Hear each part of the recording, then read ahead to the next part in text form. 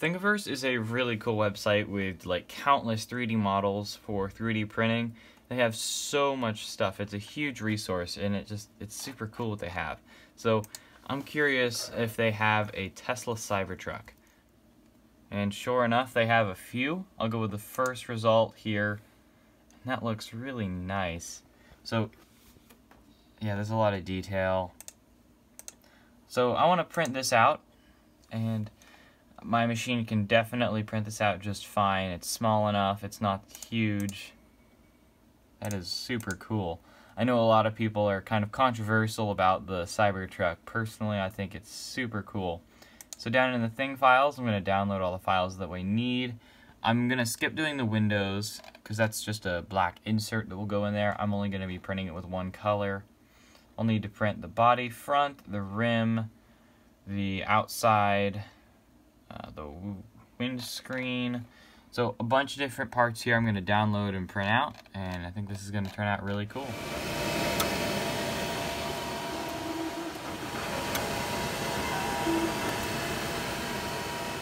Alright, now it's just about done. It's at 99%. It's doing its last few passes, and this is really looking cool. It's shaping up. It's looking great. Very smooth finish. Everything's even. I'm really liking this. The middle support actually broke out. There used to be a support here, but the two outer supports kind of grew out, and the PLA really pulled ahead right there. It really helped, because now it's able to bridge across flat, and everything turned out just fine. Now it's on its final few layers. They're just finished, and that looks really nice. That leaves a really nice finish on there too.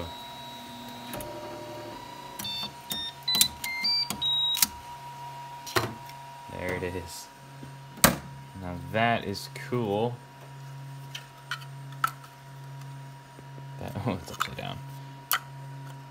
That is looking really cool. I've only got a few pieces left now. I have the chassis on the bottom, which will go in here and add the bevels and the accents for the wheels, and then the wheels themselves. The wheels just finished, and they are really cool. It's actually two separate pieces, a rim and a tire, and then a taper holds them together, and it actually almost snaps in place, and it just fits in there really nice. I have to expand the hole a little bit to allow a bolt to go through.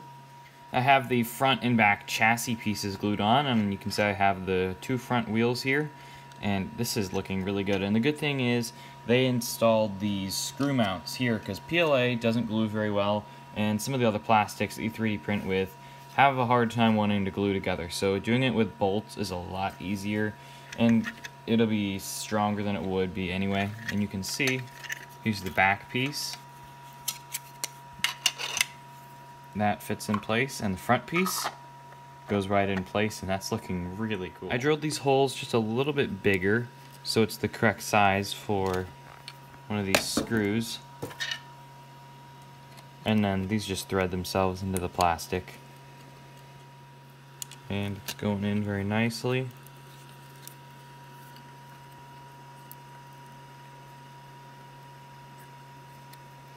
That's good. The wheels don't really need to move very well. It's mainly just for looks. It's close, but I need to drill it out a little bit. It's tricky because it's so small. You gotta hold it real tight and then carefully drill it. I mean, you're not gonna go through, you just have to know what you're doing. But it definitely likes to get caught. There it is.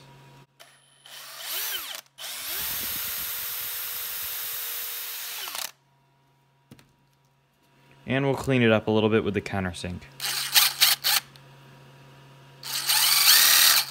Now this screw fits right in place, and we'll go ahead and put it on the other side. It's amazing just how well these rims fit into the tire.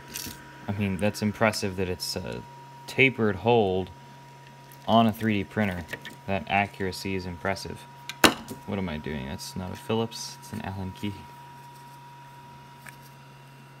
This spool in the 3D printer, this is where the filament was held. It's out, we bought a new one. Of course, the new one's not the exact same one, it's a different one, different company, and it doesn't fit in here. And I've tried winding it back up by hand, but that takes way too long and it just doesn't hold. So what I did is ran the filament up here, and I have the Hatchbox PLA filament on two, like one of those big cottage cheese containers you get, and then a rod here, and that it works just fine. The machine's able to auto feed it, and it doesn't run into any problem. And here's the finished Tesla Cybertruck. Personally, I love the design of this car. I think it's genius. I know there's a lot of people that think it's the ugliest car ever made, the ugliest truck ever made. I really like the design of it. It's simple. It's really cool. So this is why I made a model of it. In the models that I got from Thingiverse, there were window panels that you would put on here. I don't really want to go through printing those. I mean, it looks fine like this. If you wanted it a little bit more realistic, and that was a two-tone color, they have the body of it gray, which is what it is in real life, and then the window's black. I just have black filament, so that's what I used. And this looks really good. There's a lot of detail in the truck bed. You can see there's the ribbed, and it just looks really cool. I'm very happy with how this turned out.